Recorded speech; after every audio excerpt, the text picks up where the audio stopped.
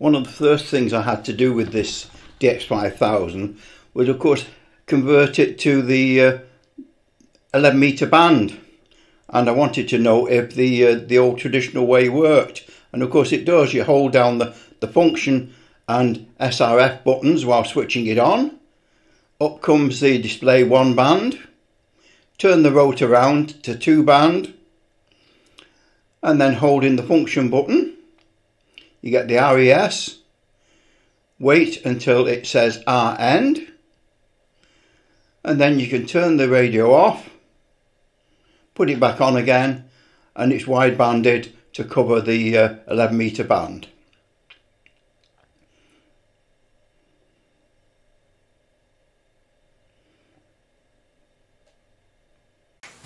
Good morning, everybody.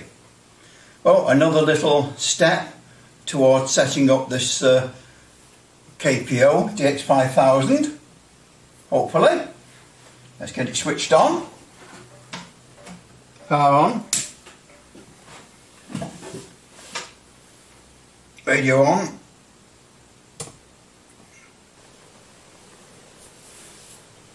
Hey, we've got noise, have we? Sort of.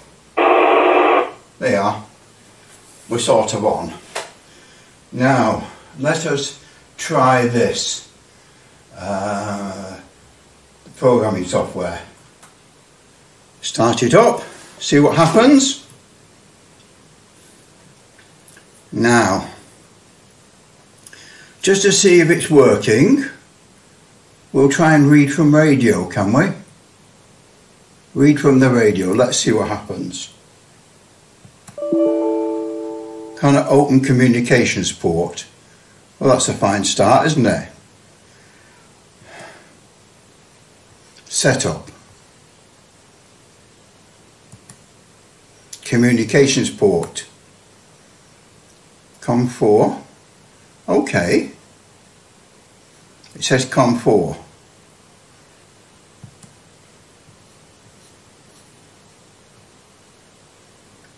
Read from radio. Read data from radio. Do you wish to continue? Okay. Connected. PC has come up on the radio screen, that's fine. Reading data from radio. Read data from radio, okay. And we're reading data from radio. 25615, okay.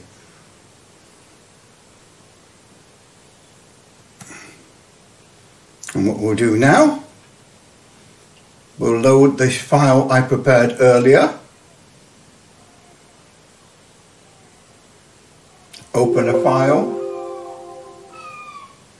No, I don't want to modify anything, no. File open.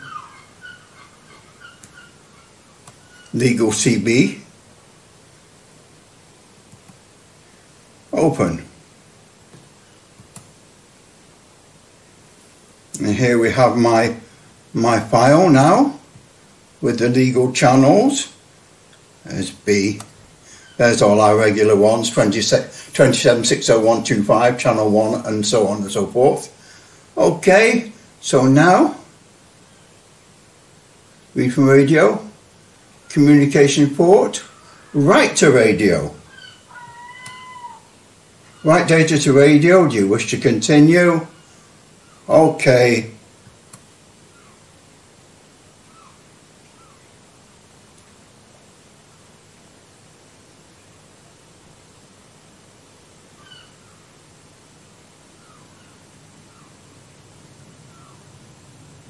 Right, completed. Okay.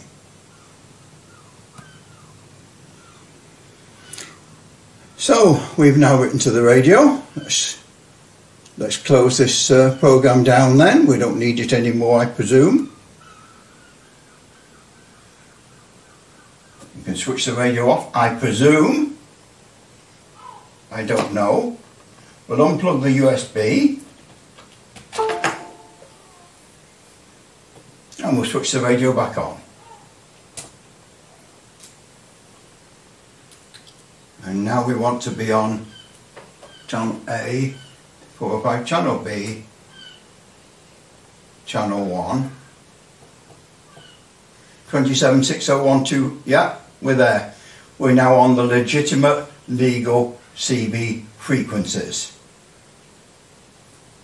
So that's another step nearer, and that was very quick and straightforward, wasn't it?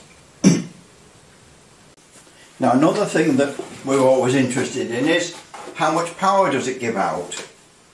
So let's try this now on this little power meter. Now this power meter has got two scales, 0 to 30 watts and 0 to 300 watts. So on the 0 to 30 watt scale, if we find the power, RF power is there, we can turn it way beyond full scale. So we're exceeding the 30 watts. Okay, so let's go on to there and full power again, and it's reading 40 watts. 40 watts FM, full power, 27.60125. So we've got a reading for that. Another little test that we're always intrigued about is what's the modulation going to be like. And some of these radios, I've been told, need a power mic because they don't have a lot of modulation. So we will try that now.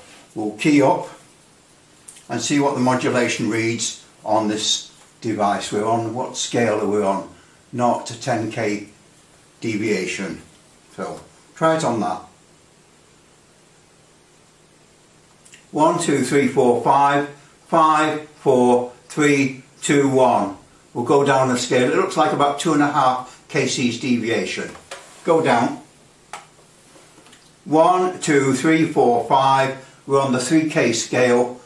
1, 2, 3, 4, 5. Hello, hello. Actually, it's going slightly over 3k. Whoa, whoa. So the deviation is actually very, very powerful. It's a shade on the high side, actually. Yeah, shade on the high side. So there's going to be no problems or complaints with low modulation.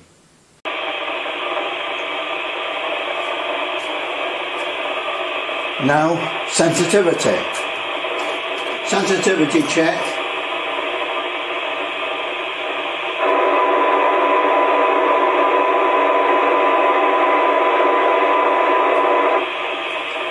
On channel 20, must write that down for comparison later. Sensitivity is minus 128 dBs.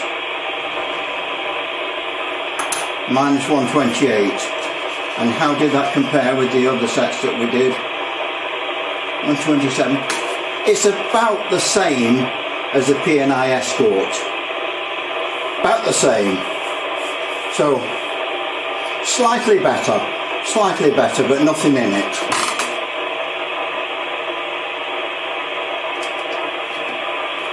So, I don't know what you make of that. But then it is a multi-mode set. It is a multi-mode set, so you have to make compromises. But there we are, sensitivity, channel 20, about the same as the P&I Escort, just 1 dB difference, which is 1 dB is nothing really in technical terms.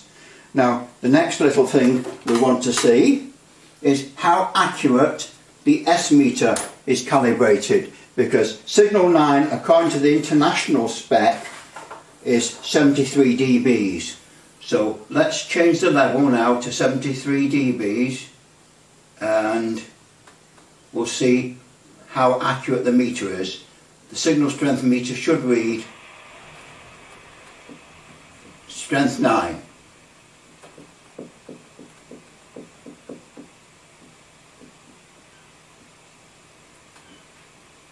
If not, we'll find out what it's calibrated to. 73? No. No.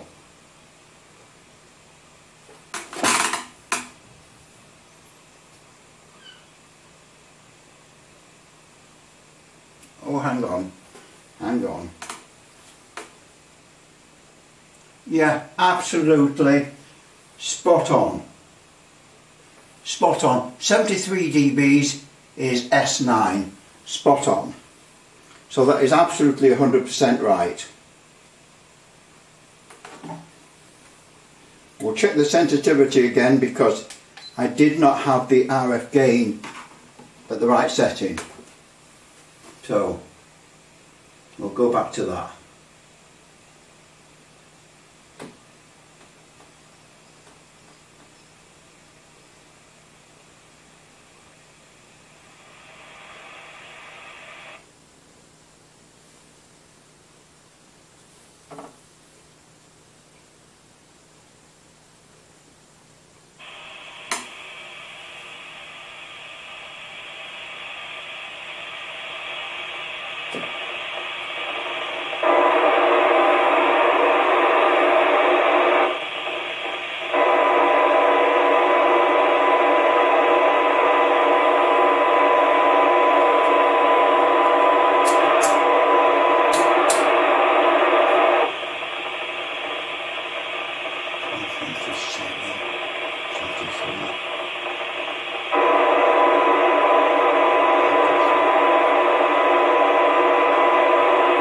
Yeah, it's not made any difference.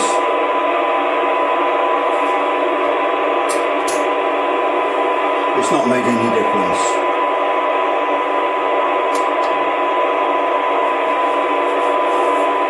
So the